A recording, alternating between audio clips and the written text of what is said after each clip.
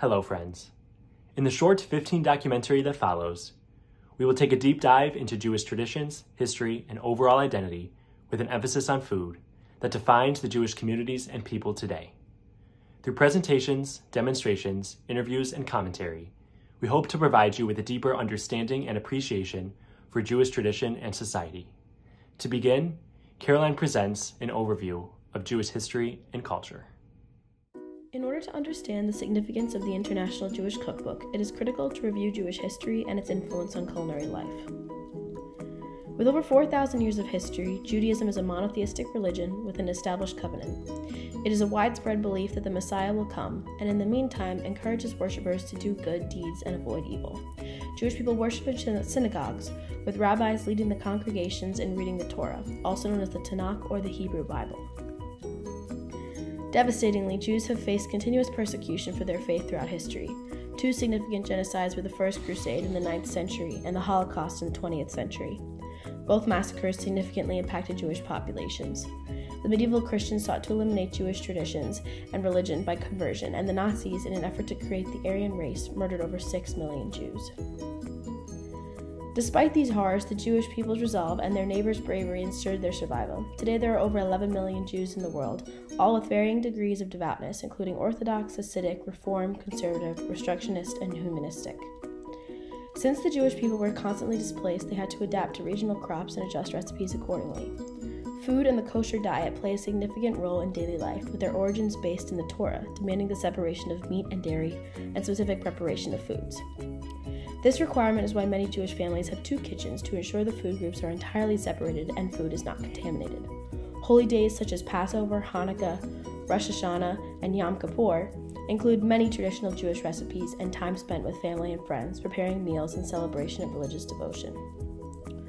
Often, fasting is the way Jewish people observe the High Holy Days, beginning with Rosh Hashanah, a 2-day celebration in late September at the start of the Jewish year.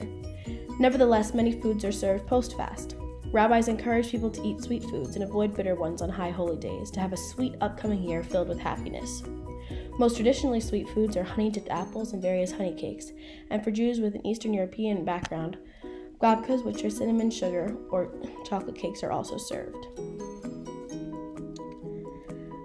After Rosh Hashanah, the 10 days of repentance, also called the Days of Awe, begin when Jewish people evaluate and repent for their sins. Yom Kippur follows these days as a day-long fast, filled with prayer and devotion to God. Once the Yom Kippur fast ends, there are many celebrations, and some synagogue communities break the fast together with a dairy-only breakfast. Eggs are encouraged at the feast because they symbolize the cycle of life and rebirth. Fish is typically incorporated into many post-fast meals because it is lighter than meat and easier on the stomach after a long fast.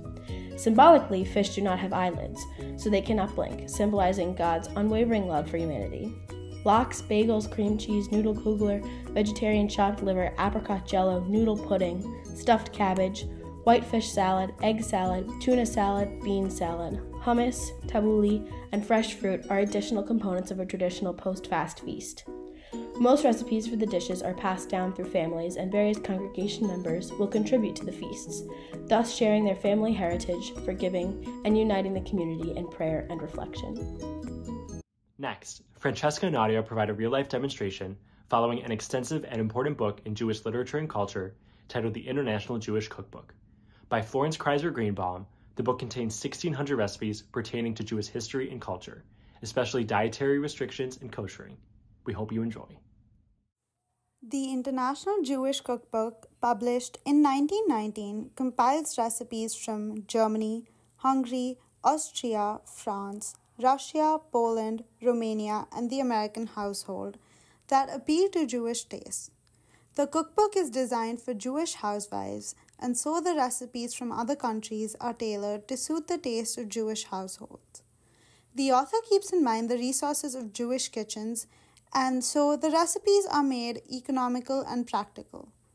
The incorporation of substitutes and the recipes being made kosher-friendly acknowledges Jewish dietary laws while also being accessible to a wide range of audiences. The author also employs a straightforward writing style in simplistic yet effective language while also utilizing paragraph structures to articulate the preparation of each dish. We decided to prepare two recipes from the cookbook: the French pancake and the potato cake. The recipe for the French pancake calls for 3 egg yolks, 1/2 teaspoon of salt, 1/4 cup of flour, 1 cup of cold milk, 3 beaten egg whites, and 2 tablespoons of butter for cooking the pancake. The recipe requires minimal ingredients and is easy to follow. Interestingly, the recipe does not call for sugar or any other sweeteners to be added.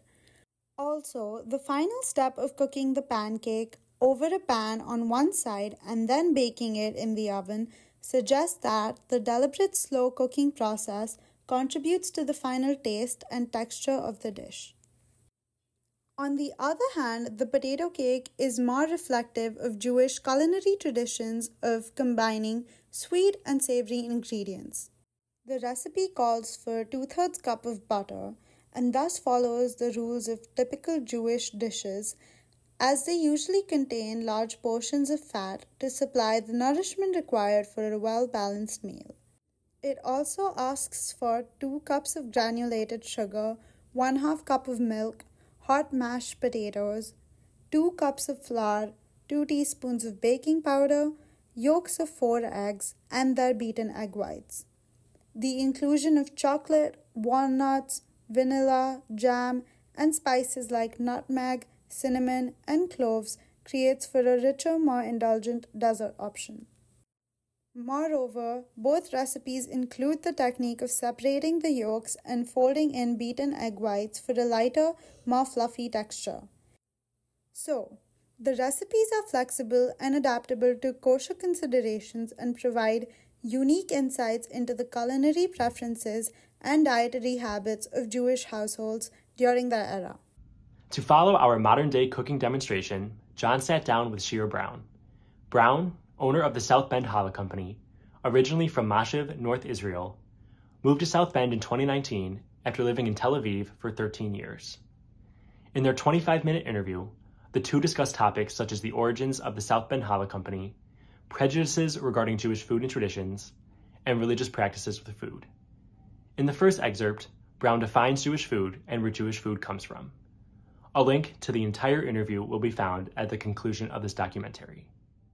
First question I had, how would you define Jewish food/cooking?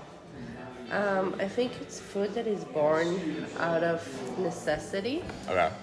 It's shaped by religion constructions.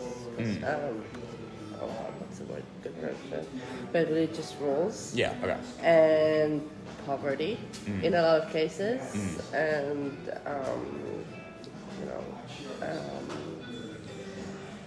and also food that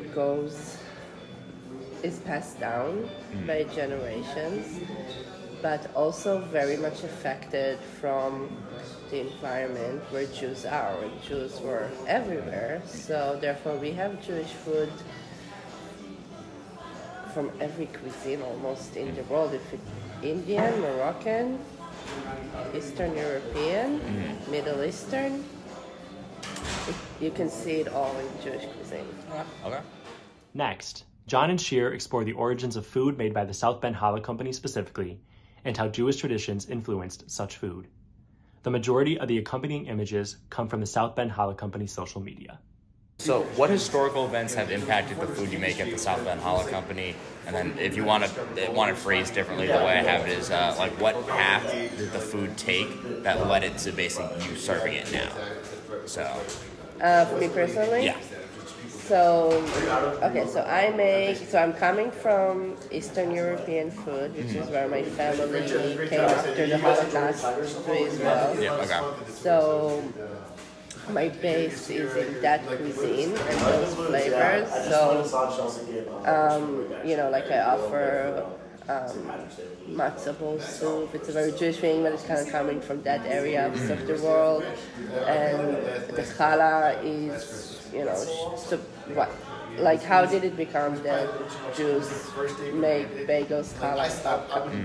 It's not like we made it in Judea in the Bible times.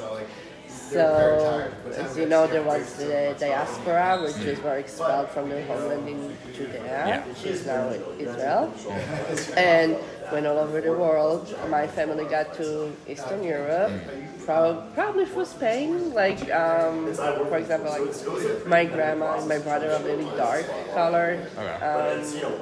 So I don't know exactly what was the path, but that's where the most recent lineage was from. And so the Jews in Europe kind of adopted the food that was made there. So like babka is grandma in Polish, and Polish have a lot of similar pastries. And the shaping of the challah as a bread kind of comes from there. You can see those breads in Poland and Ukraine and all that. The thing that makes the challah, and it doesn't have to be braided, and it wasn't in the old times, I believe, is there's like a ritual. It's a blessing. You take like a piece of the bread and you give it in the old temple. In the Bible time, you would kind of give it to the high priest. And so now when we make challah, we take a little part of it that we don't eat from the dough, and we say a blessing, and that actually, and it's so any bread can be a challah if you do that process. Gotcha, okay. And it's a certain amount of flour in it. But so being in the diaspora, for example, affected the shapes.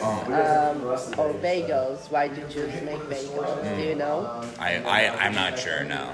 So Jews in Poland, and like I'm not a historian, but as far as I know, they weren't allowed to sell bread. There was like a restriction on Jews, like you're not allowed to sell bread. And so what they did is they boiled the bagel, the bread, which would technically make it not a bread or not a baked good or something. So that's how kind of like that rolled. And that kind of came with the Jews to the U.S. And became like a thing. In addition to historical events, it is also important to discuss modern-day issues surrounding Jewish food, history, and culture. Francesca provides political and historical context to the ongoing Israel-Palestinian conflict affecting people all over the world. So now that everyone has seen in our documentary really the inclusion of Jewish cookbook, as well as multiple recipes, modern day interviews, as well as modern day renditions of multiple recipes, I think it's also important to discuss modern day topics in relation to Jewish cooking and Jewish culture, because I mean, when we are discussing themes pertaining to Jewish recipes, history, themes of diaspora, we really do also have to address the Israeli-Palestinian conflict. So, I mean, the Israeli-Palestinian conflict has been prevalent in international relations for decades, but this October, tensions escalated to the highest point that they have reached in recent history. And the result of this escalation has included huge humanitarian crises for all communities involved. But particularly severe famine has just recently been declared in northern Gaza. So food insecurity is incredibly rampant, and most traditional and holiday-oriented recipes, whether it be Passover or Ramadan, really cannot be accurately followed or prepared due to a lack of ingredients, or in northern Gaza, really just a lack of food in itself. And that's incredibly important to recognize when we're talking about this topic, whether it's cookbook. I mean, our classes or cookbooks or food, our class is incredibly food oriented. So I think it would be really ignorant if our project didn't address really modern day results and modern day problems in relation to food. So I don't think anyone necessarily would ever fault a historically oppressed community for wanting a safe haven after experiencing diaspora. But it is also incredibly saddening to see that the creation of the Israeli state has included the forceful removal of another pre-existing community. And the refugee crisis of the Palestinian people has been declared a diaspora in itself. So with the diaspora of one group intentionally or unintentionally resulting in the diaspora of another, it is incredibly imperative that the global community continues to advocate for actual ceasefire, not just one on paper, and humanitarian resources, truly combating food insecurity and just advocating for humanitarian aid itself. Thank you. On behalf of John, Adia, Francesca, and Caroline, we thank you for listening. As said at the beginning of this documentary, we hope you leave today with a deeper understanding of Jewish history and tradition, and more importantly, the ability to appreciate all cultures through the lens of food. It's been our pleasure.